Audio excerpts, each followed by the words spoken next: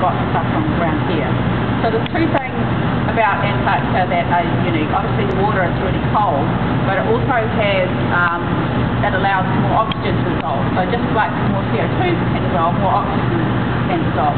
So what you'll notice here is in some of these organisms, they're much bigger than they would appear in temperate conditions, and that's because there's more oxygen in the water, because often the size of animals is limited by the diffusion, because they need to get oxygen into their central parts of their tissues. Now, usually, they have isopod in here,